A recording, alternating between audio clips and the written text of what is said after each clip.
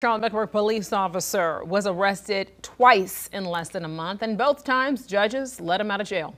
Queen City News anchor Robin Kennedy is live at CMPD headquarters. So Robin, with the latest charges, the officer is accused of crimes against another officer.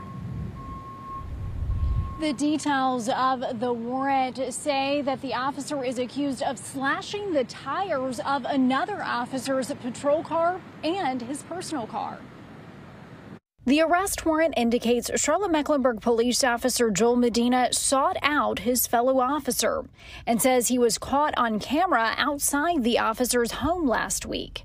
An investigator says Medina slashed 2 tires on the officer's personal vehicle and 1 tire on his CMPD patrol car. When the officer contacted Medina, the warrant says he admitted to his fellow officer that he slashed his tires on both cars and even told the officer he'd pay for the damage to avoid getting CMPD involved. He's not thinking rationally, and then to think another officer is going to say, yeah, let's forget it. You engaged in this violent behavior, destroyed my property and the police department's property.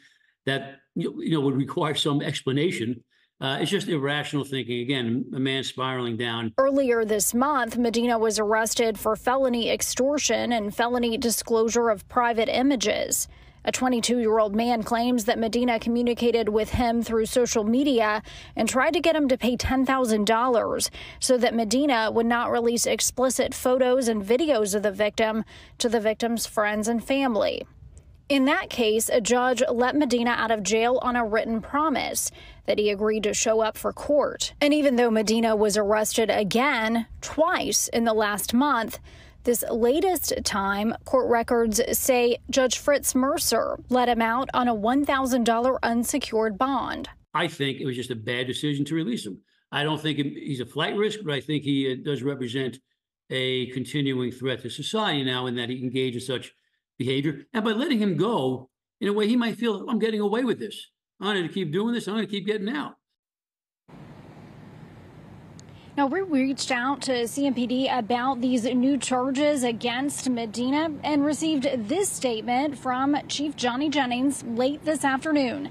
It reads in part, quote, "An officer's arrest is not just a personal failure, but a breach of public trust. Our badge gives us the authority to enforce the law, not immunity from the law."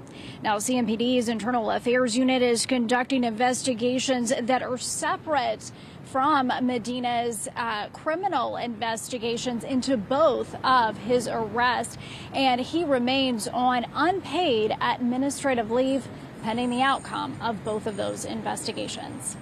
I'm live at CMPD. Robin Kennedy, Queen City News.